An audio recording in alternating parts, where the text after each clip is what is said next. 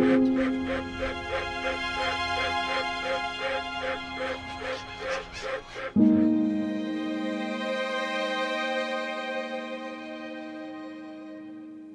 review is going to be a little bit different to my other camera reviews that I've made for a number of reasons. The first one is last summer, in fact on the 3rd of August 2020, I published a video that was 75 minutes long, the second longest review that I've ever made for YouTube. And as of right now, it's had actually almost 200,000 views, which for my channel is pretty high. So what does that have to do with this review? Well, that was for the Sony A7S III, otherwise known as the A7S III. And the FX3 is an A7S III with a different body. So yeah, pretty much all the changes are physical. The features, the recording modes, the menus, the image, they're all identical to the A7S III. The only software feature that was different when I tested out the camera was that it had an additional picture profile, number 11, which has a Cinetone in it. Depending on when you're watching this and if I manage to get my review out on time, there is a firmware update coming out or has come out, giving the A7S III Cinetone. I will of course cover the key features of the FX3 in this video, but if you want a really detailed look at what the camera is capable of, I highly recommend you watch my A7S III review. It is long, but I promise you the time will fly by. It's informative, funny and entertaining, I think. Well, that's what the comments say anyway. What I want to concentrate in this review are the physical changes, both the great and the not so great. Trying to figure out why Sony made this camera, who they made it for, what I wish they'd done differently and maybe could still do to make it more compelling for many people, including myself, and how it fits into the whole Alpha and Cinema line of Sony cameras. The FX3 is an incredible video camera. It has specs and performance which outclass cameras many times its price.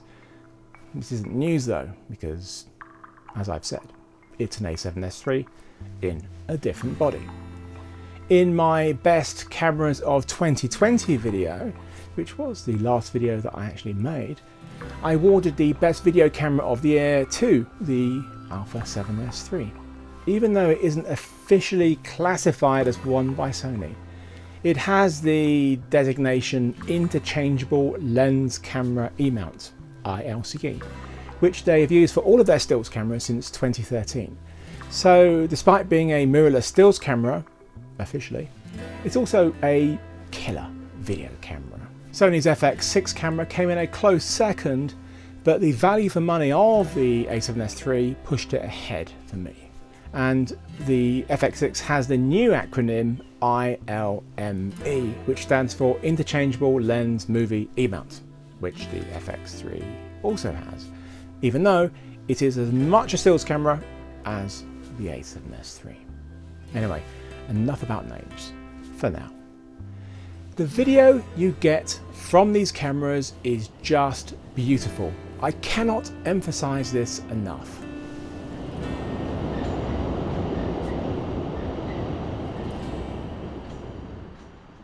Here's a quick run through of the headline features of the FX3 and the A7S III. They both have the same full frame sensor. Now many people say the camera is sampling the sensor one-to-one, which isn't strictly true. The horizontal resolution of the sensor is 4,240 pixels, and it downsamples that to get to 3840 by 2160 UHD 4K. There is no crop. The horizontal field of view is identical in stills and video with both cameras.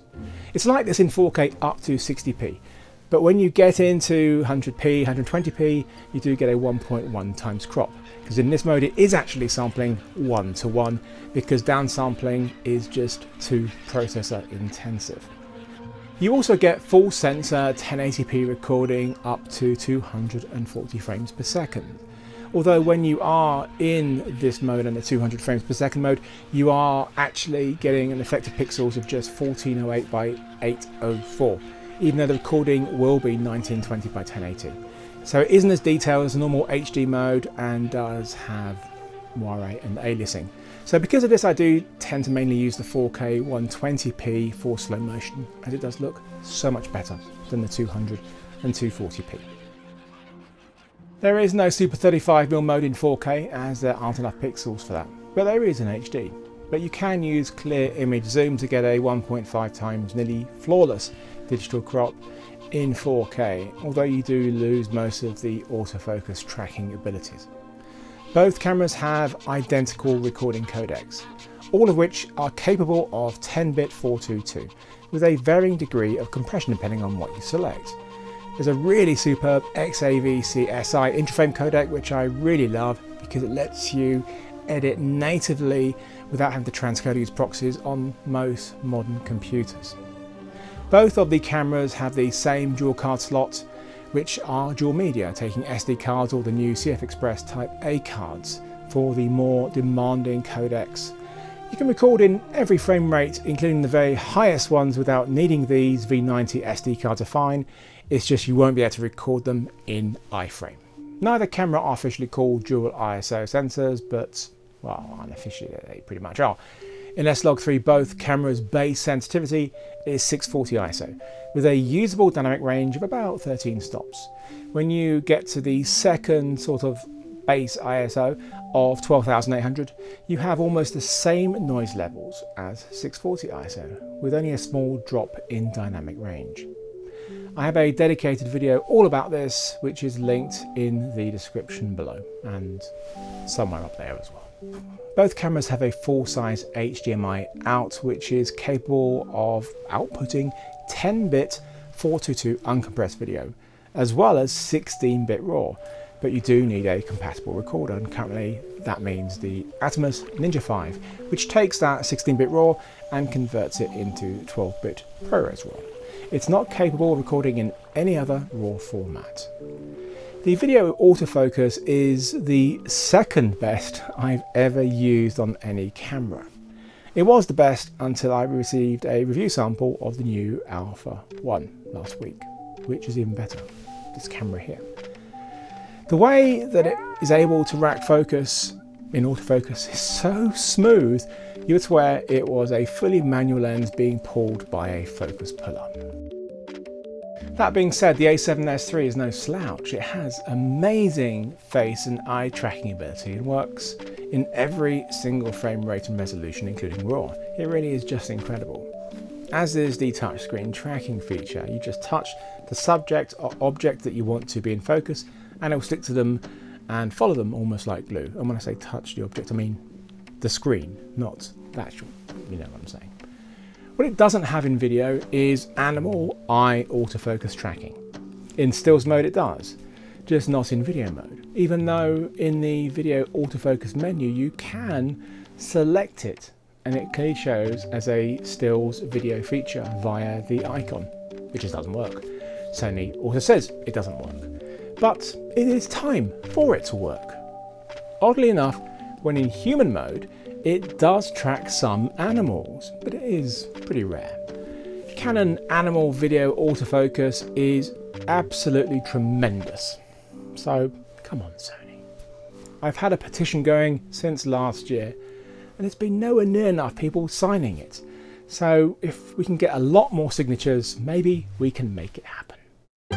The FX6 came out in late 2020, and with it launched Sony's Cinema line series.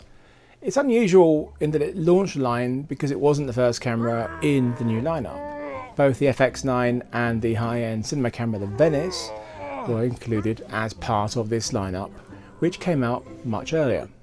They just became part of the cinema line when that was launched. So what is this cinema line? Actually, let's start with something a bit more basic. What is a cinema camera? Well, for me, it's a term that has really become rather meaningless. I previously had always considered digital cameras made specifically to film movies, big budget TV shows, high-end commercials, etc. to be cinema cameras. The cameras I'm referring to are cameras like the Arri Alexas, the Reds, the Canon C700, Sony FX3, and the Venice. These are true cinema cameras to me, cameras which are designed to be used with a crew, not by a single operator. They're cameras that can be integrated into proper large set environments with all the professional connections you need, and have very high-end recording options and with an image designed to mimic film as closely as possible. They also need to be able to shoot 24p dead on, not 23.98, 24p, and have the ability to shoot in the DCI aspect ratio. These days, everything that isn't a stills camera seems to be called a cinema camera, and for most it's really just marketing, as these are video cameras and there's nothing wrong with calling them that. Look, is Canon C100 really a cinema camera, for example? Of course not, but it was a really great budget Super 35mm video camera.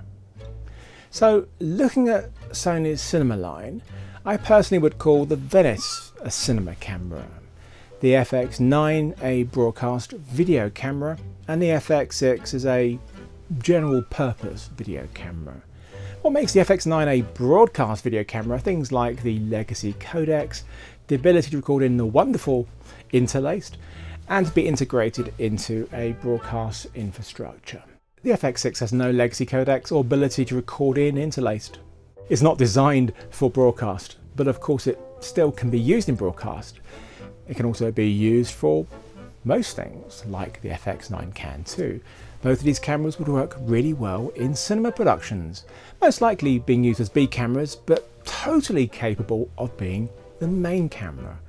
They both shoot DCI 4K in dead-on 24p. They both shoot in 10-bit 422 and can do 16-bit raw out, although the FX9 does need that rather big extension on the back to do so. The FX6 doesn't. So that brings us to the FX3. New cinematic freedom.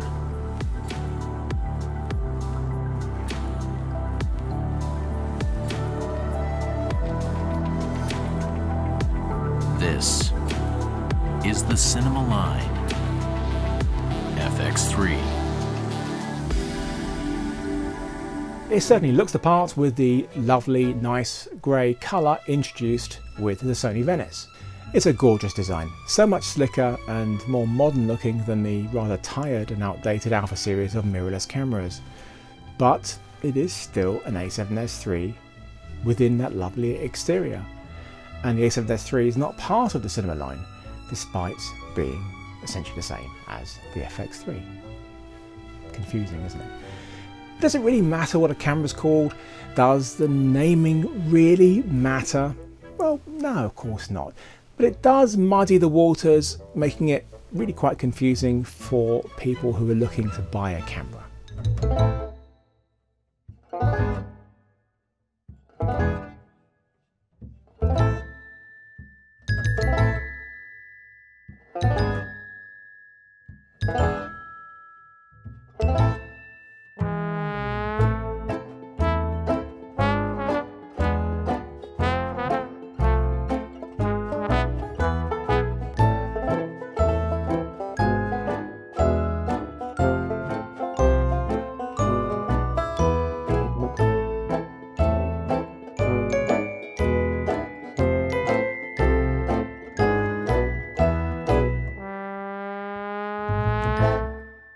It certainly looks like a mirrorless stills camera, right down to the hand grip with the shutter button. Yes, this camera takes photos too. It has all the same photographic performance as the A7S III. It has the exact same connections on the body as the A7S III. We have the full-size HDMI, 3.5mm mic input and 3.5mm headphone out, USB-C for power delivery charging and connecting to your computer, and a micro USB for things like time-lapse triggers. Although it does have a nice interval mode in the stills menu, which works really well. If you want a really simple way of shooting time-lapse, you can go into S&Q mode and go as low as 1 frame per second. That looks really nice. It has the exact same fully articulating LCD screen as the A7S III, which is a shame, as it's not the best. I wish the screen was bigger, brighter, and had a higher resolution. In fact, we have the same quality screen on the Alpha 1, their flagship camera. It really is time to improve your LCD screens, please, Sony. And this is even more important on the FX3, because the single biggest difference to the A7S III is there's now no EVF. They've lopped it off. They've decapitated the A7S III. So you can now only use the LCD screen, unless you connect an external viewing device, obviously. Now personally, this is a big problem for me. The A7S III has the best EVF I've used. It's an absolute joy to use. Yes, it is fixed in one position, because that's what stills cameras' EVFs are like. Yeah, so it's not that much use on a tripod unless it's exactly your height, but for handheld shooting, it's so great. Yeah, when it's too awkward to use for a specific angle or shot, then you do have the articulating LCD screen. By losing the EVF, there's now a totally flat top of the camera, which is rather reminiscent of the APS-C line of stills cameras like the A6500, etc. And also the new A7C, although they still have a little EVF in the top left-hand corner. On top of the FX3, there is the usual multi-interface shoe, but something new is 3 Q20 mounting points. 2 of them are used for the included Handle Pro audio unit. This is very much based on the XLR K3M device that you can buy for Sony cameras with MI shoes. Gives you 2 XLR TRS combo jacks, which are switchable from line to mic to phantom power. In addition, there's a 3.5mm stereo mic input, which can be used on its own or to give you up to 4 channels of 24-bit audio. Having this integrated so solidly into the handle is a really fantastic part of the camera, and something I can't imagine being made available separately due to the very specific way it mounts onto the FX3. I've always worried about the XLR K3M style devices because there's been lots of them over the years, because the MI shoe connection isn't the most robust thing in the world, but on this handle with those screws, feels pretty solid. Unlike the XLR K3M unit, you don't get an included microphone or the extension cable for the MI shoe. Not having these is not that big a deal on this camera. I mean, the microphone was really never that great, but better than none.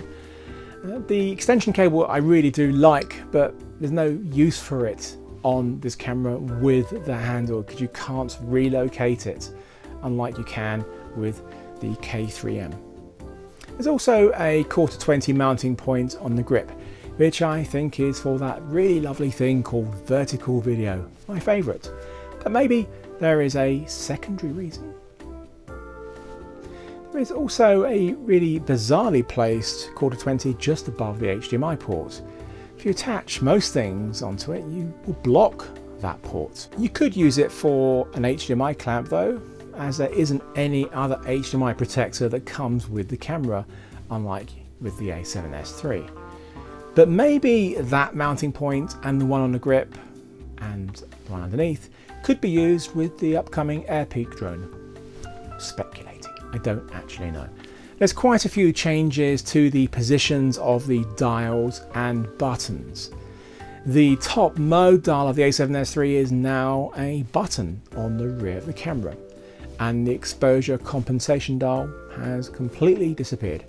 It's now purely done through menus and shortcuts. The power switch by the shutter button on the A7S III has now become a servo zoom controller, although there are currently just 2 full frame servo zooms, I think, that work with this. But you can also use that servo zoom with clear image zoom. The actual power switch is now on the rear of the camera too.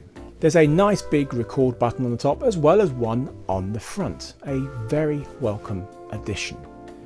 The shortcut buttons are pre-assigned and labelled. You can of course change them, but we now have a white balance and ISO shortcut up on the top of the camera, and the rear dial also has marked preset functions. I really like the new tally lights, which you can turn off and on depending on how you want to use them. There's a small red one visible from the front. The record button on the top lights up, and there's a really bright one above the LCD screen on the back. And in the menu you can choose to have a big red border on the LCD screen when you're recording. There really is no way you are not going to know when you're recording on this camera. The last major physical difference between the FX3 and the A7S III is there's now a physical fan to avoid overheating. The A7S III could overheat in certain situations, but very rarely.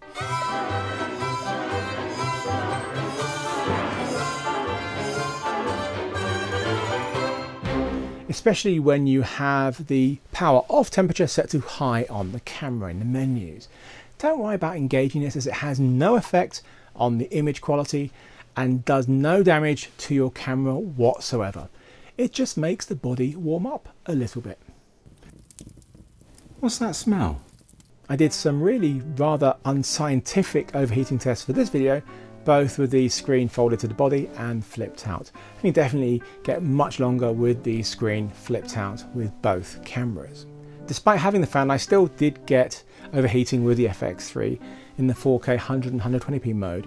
I managed to get just over an hour at 22 degrees Celsius ambient temperature, and when it was at 44 degrees I got about 25 minutes.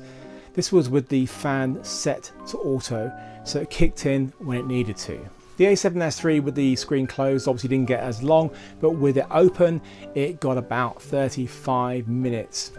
With a higher temperature of about 36 degrees, yes, so not the same as I had for the FX3, as I said, unscientific, I got about 20 minutes. Recovery time for both cameras is super quick. For the length of time it's going to take me to tell you about the sponsor of this video, Skillshare, you could keep recording for, well, I'll tell you just after this. Whether it's waiting for your overheating tests to complete, which is highly unlikely because that's just a weird thing to do, or more likely waiting for your edits to render, but worse than that, finding yourself struggling to just focus on work. It's so easy to use that time in a way that isn't the best use of it. I find that if I don't keep my brain stimulated, I'm not the focused and productive person that I should be. I really am not myself. And that's where Skillshare comes in. An online community with thousands of classes covering a huge variety of subjects. Where do you find joy? In nature? In art? Are you feeling joyful right now? Or are you anxious?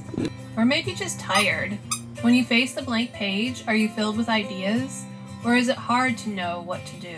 Learning new skills that are just something different for you, but also improving on things that you've always meant to be better at. And for me that's Photoshop, and this brilliant practical course by Daniel Scott has set me on a path to finally master this software that I really should have done a long time ago. The first 1,000 people to use the link in the description below will get a free trial, and after that it's around $10 a month.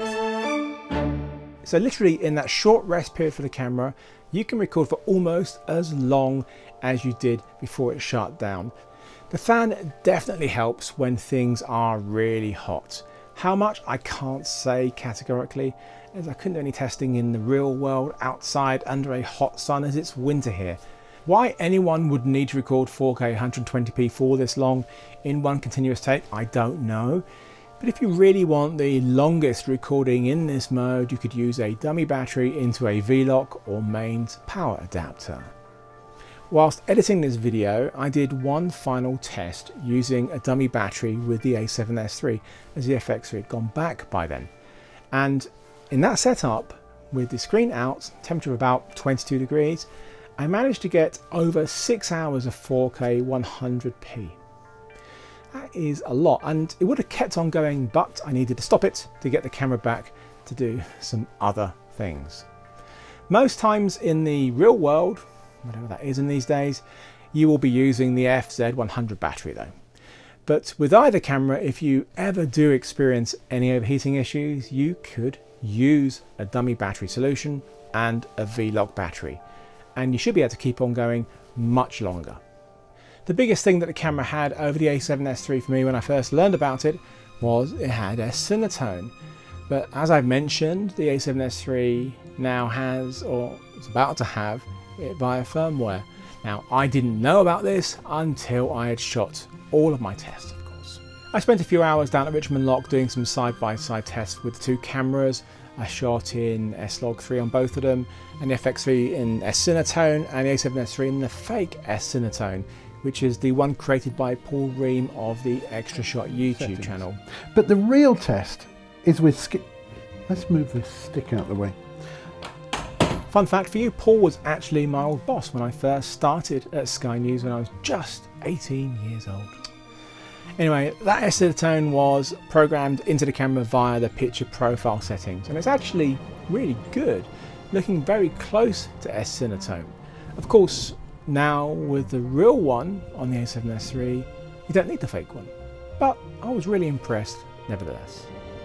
But if you want the best dynamic range, you really should shoot in S-Log3, S-Gamut3 Cine, as S-Cinetone does cost you about 2 stops of dynamic range. I think it's finally time to address the big questions of what's the point of this camera, who's it for, and what could they have done differently to make it better, well, in my opinion.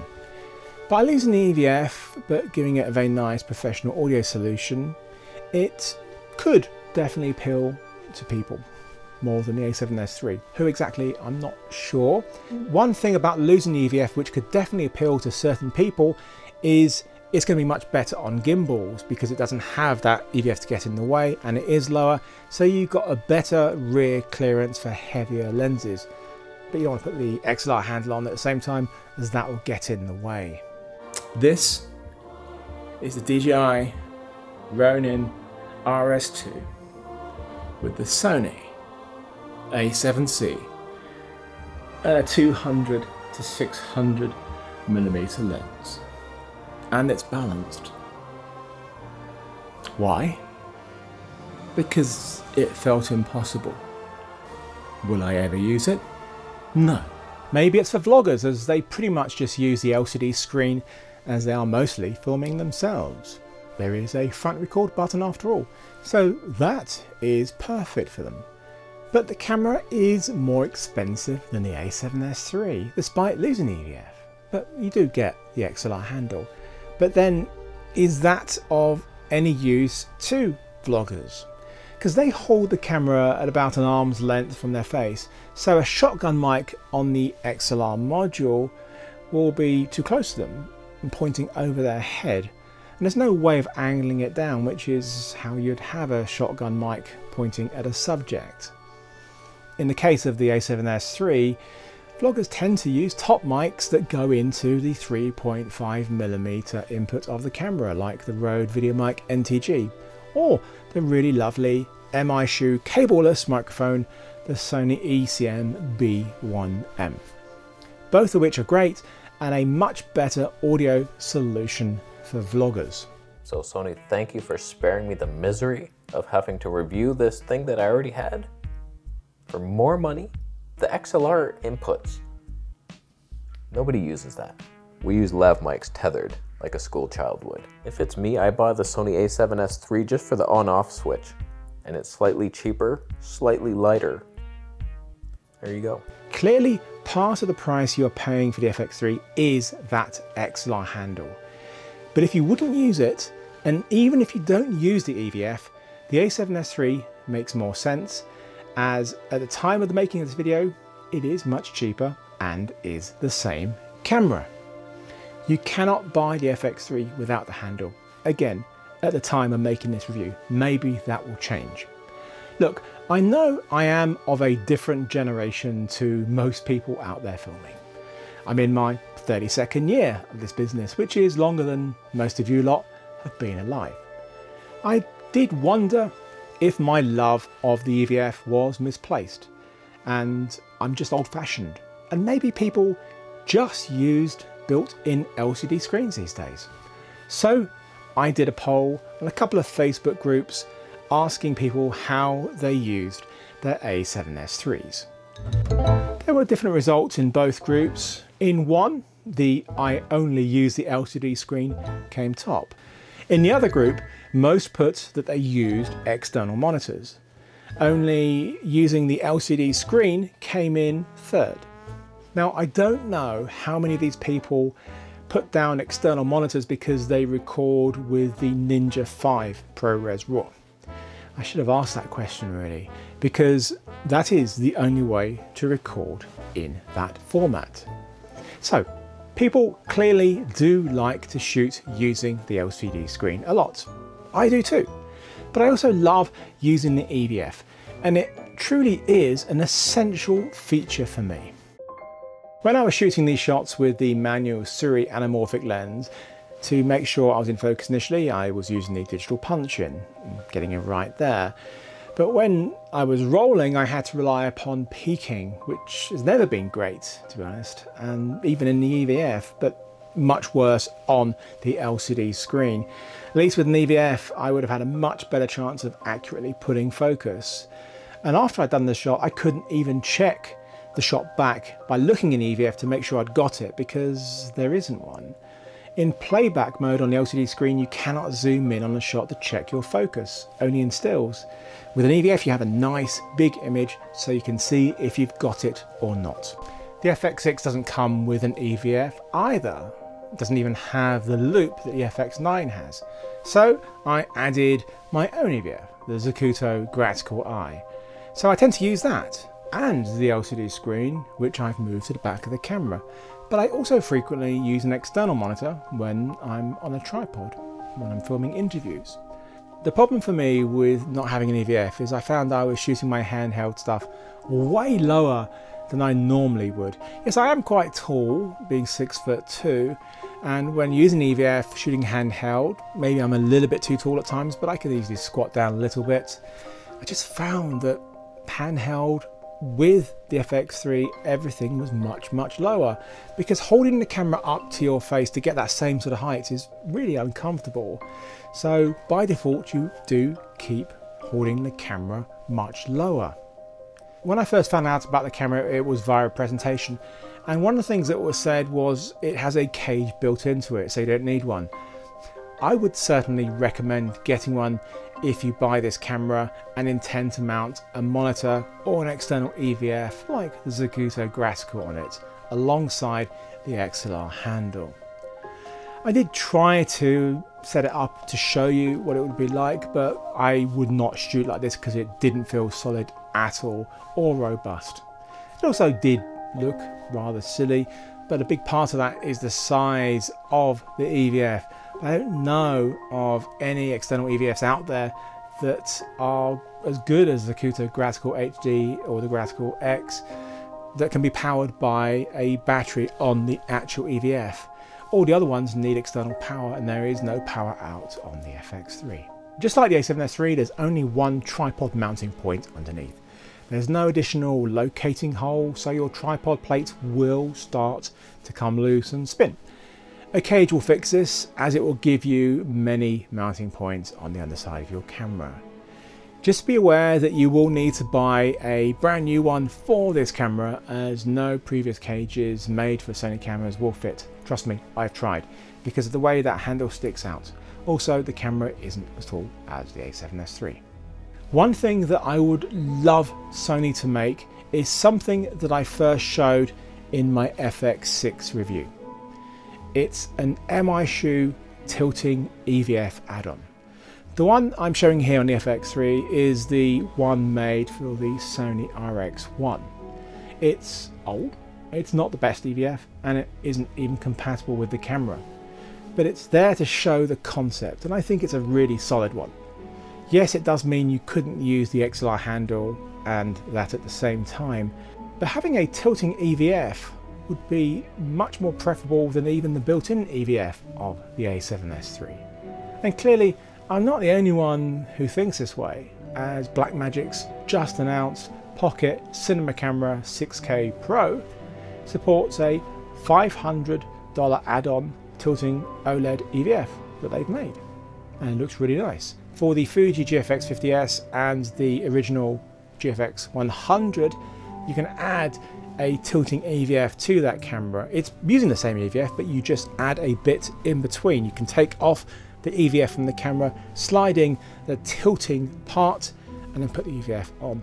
And it isn't just tilting, it also moves left and right, or angling left and right, and it's absolutely amazing. If they did make it, they would need to sell it with something like the MI shoe relocating cable that comes with the XLR K3M, so you don't just have it on top of the camera. If you don't want to, you can put it in different positions, which will be very important when using on video cameras like the FX6, because the MI shoe is on top of the handle, which is a dreadful place to put an EVF, top of the handle at the front.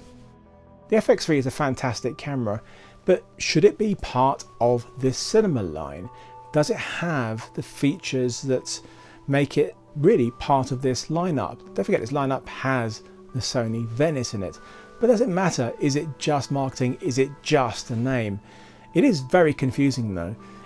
In my FX6 review, I was equally confused, as it had many things that were better than a more expensive FX9, but things which were worse than the cheaper A7S III. And likewise, the FX9 has things which are better over the FX6, but things which are worse than the FX6. The FX6's advantages over the S3 were much clearer. The main thing being the incredible variable ND, S-Cinetone, which was not on the A7S III at the time, and the ability to control the noise reduction, with the ability to turn it off, as well as 3 strength settings. And that's one of the biggest downsides to the really high ISO performance of the A7S III and the FX3. The noise reduction cannot be turned off, and it can become really aggressive, making the footage look really quite ugly. This made the FX6 the best 4K low-light camera in the world. Whilst the noise is still there at the high ISOs, the detail is also there. And with post-production plugins like Neat Video, you're able to get some really fantastic results. In my FX6 review, I did complain about the somewhat clunky way the camera operated. It is more or less identical to the FX9, which I was fine with.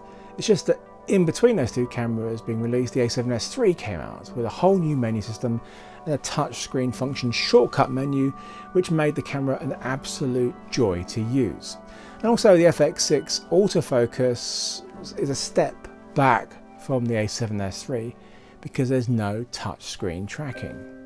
I wish that some of the innovations from the A7S III had made it to the FX6, which would have taken it from being a great camera to an incredible camera.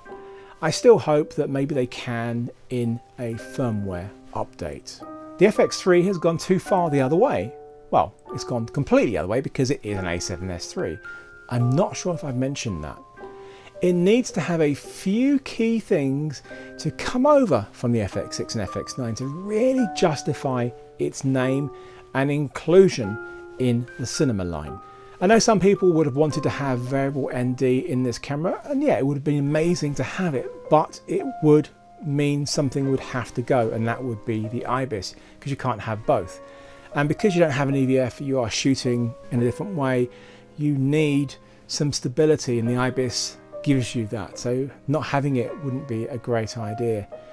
So I think it needs to add the following as a bare minimum: control over noise reduction, shutter angle, waveform, dead on 24p mode, after all this is a cinema frame rate and it's a cinema line camera, and also DCI 4K. Right now for me, the FX3 sits in the Sony lineup in a rather awkward position. I'm very happy to be proven wrong, and it could well sell like hotcakes. It's just the loss of the EVF makes it a no-go for me.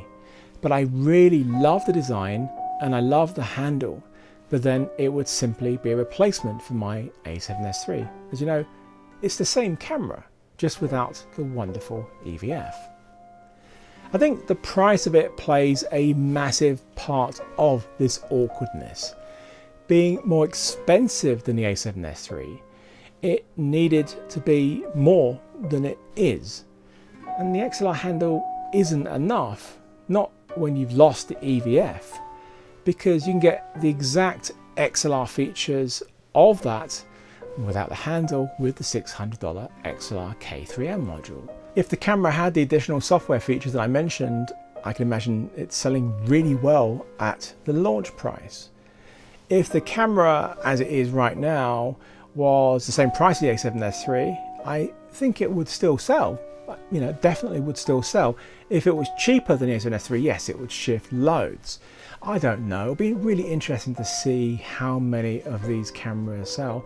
I just don't know why anyone would sell the A7S III at a loss to buy a more expensive version of it with no real actual benefits camera-wise. If you're looking at buying an A7S III, would you pay more to get the FX3 knowing it was the same camera internally, just to get the new body, fan and XLR handle and happily lose the EVF? I don't know, quite possibly. I mean, let me know what you think down in the comments below. I normally feel like I'm pretty good at knowing if a camera's going to do well or not, but this one has just left me so unsure. And considering it's such an incredible video camera and still a really great price for what it does, it is a really bizarre thing for me to say.